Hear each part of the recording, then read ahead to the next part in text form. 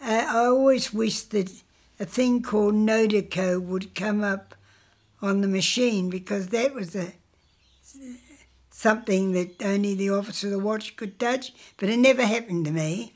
But if it did, you had to stand up and call out Nodeco, and the officer watch would come and everything would stop and she'd decode the message.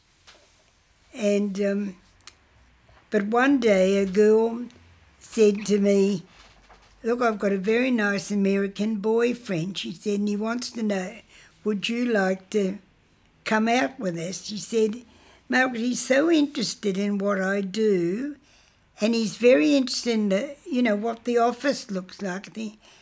And I said, the Aussie boys are good enough for me. And I worried I got to be, and I couldn't think, or wonder what I should do. Should I tell them it is? And then I didn't sleep for 2 days, thinking about it. Thought, I've got to do something. So she suddenly wasn't there.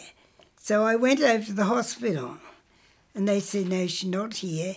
So when I came off the shift that night, I said, "Madam, could I see you?" And I waited till everyone was gone, and the next shift were coming on, you see, so I had to be careful what I was saying, and I told her the story.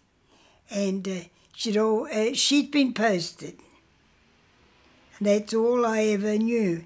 Now, my nephew is in ASIO. Well, he's only part-time now, but I was telling him one day, and he said, "Do you ever think that they might have been checking up on you?"